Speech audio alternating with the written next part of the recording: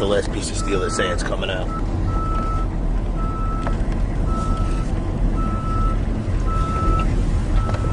What the indicator along, which is back in citywide frequency, Division 13. Each piece of steel is like a human being. It has a different physiology because of what it's been through. This is the last column. Its origins were as part of the South Tower column, B101, which ran from the sub-basement up through, ultimately, of course, the South Tower observation deck. At the very, very top, this is where one particular fire squad came looking for their 6 colleagues, and that was Squad 41. And they just put a little mark on it, SQ 41, as a reminder, to come back and excavate at that site.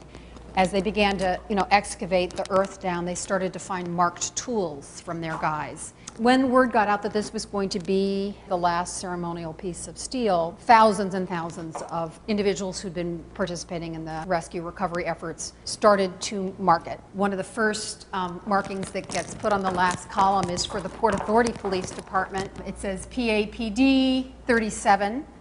We've been trying to document all of the markings, all of the signatures on it. There may be as many as 1,000 signatures. This is a piece that was one of the few pieces that went directly from ground zero here. When it arrived, as you can sense from all of the kind of improvised postings, duct tape and scotch tape and magic marker and, illuminated spray paint and all of the different ways people just improvised. The skin was exfoliating, leaching water. A lot of the paper materials had started to cup. That's where the conservation project became very, very interesting. And this was never intended to be anything more than kind of a spontaneous memorial marker.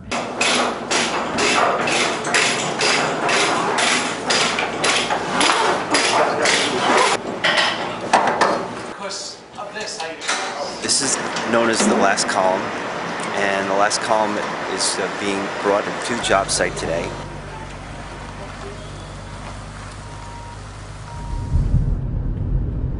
The reason that it's being done today is because it fits into the schedule of the final construction. A large piece of artifact like this can't be brought in after the building is complete, so it's being brought in as the superstructure of the building is being completed.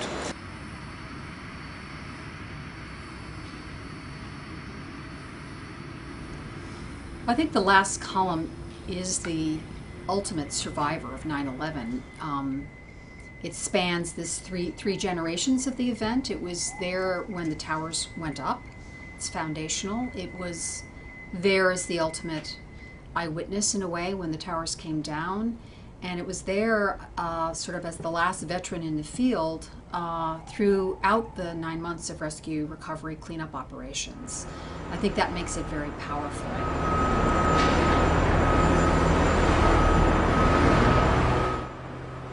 And of course, then it has this ageless afterlife when it will be in the museum as a igniter of discussion about the memory of this event. And I think that you will come back to read the history of 9/11 as something that's not just about forces and ideas and colossal physical property loss, but as ultimately, a story of ceaseless human stories.